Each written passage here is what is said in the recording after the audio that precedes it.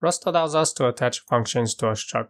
There are two types of functions that we can declare on a struct: associated functions and methods. Associated functions operate on the type.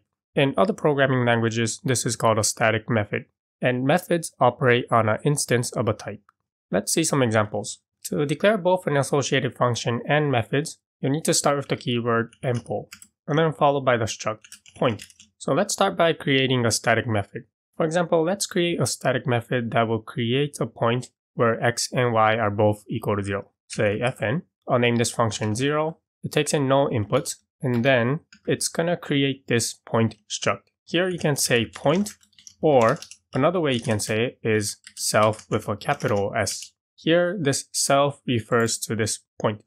And then we can say self create self with the x field equal to 0.0, since it is a float, and the y also equal to 0.0. Okay, so this is a static method. It operates on the type, and it creates a new instance of the struct point. How about methods? Methods operate on an instance of a type. So once you have an instance of a struct, once you initialize a struct, now you can call some methods on this struct. Let's create a function that will update the x and y coordinate of this struct. Let's say fn, let's call this move2.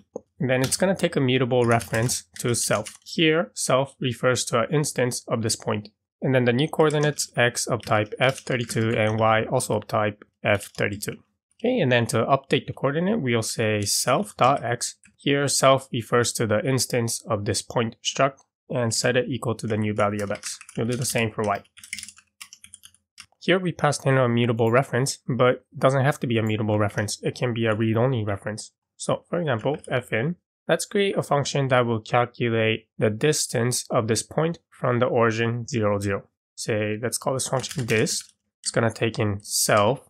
And notice it doesn't have the mutable keyword. This point will be immutable. We will not be able to update the data that is contained inside this struct. And then it will return, let's say, f32.